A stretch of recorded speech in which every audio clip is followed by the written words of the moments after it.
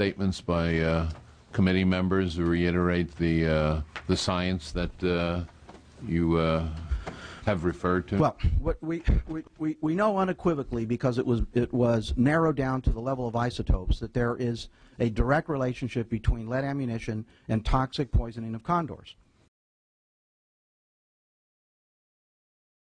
Church also used incomplete environmental background data from their own references. And further, they ignored one of their references on lead ammunition. Isotope ratios alone cannot be used to address the likelihood that one lead source is the principal source or preferred source over another lead source. The forensic community does not use isotope ratios in courts of law for good reason. It can only be used to exclude and say they didn't come from the same lead source. But there's so many lead sources that have the same isotope ratio that you can't use it in a court of law. Let me offer a suggestion. I mean, I have got a little bit of history with this, with lead ammunition in Condor country.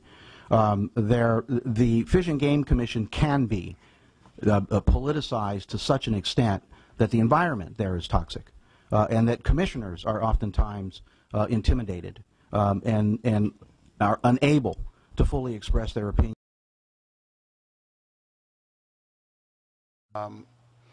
Last year, the Commission was under direction of the legislature through the Nava bill, and we were in the process of doing all of the science, doing all of the investigation, and were fundamentally preempted by the legislature.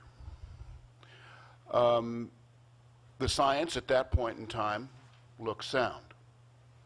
I was persuaded at that point in time to do what I believe is the right thing in accordance with what Commissioner Sutton has said in terms of the philosophy.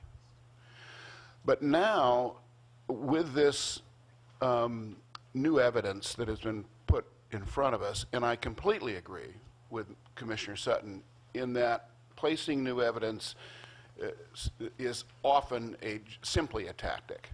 I'm not certain if I detect that this time, the extent to which, obviously, Commissioner Sutton does. I don't disagree with him getting there, but I just am not there.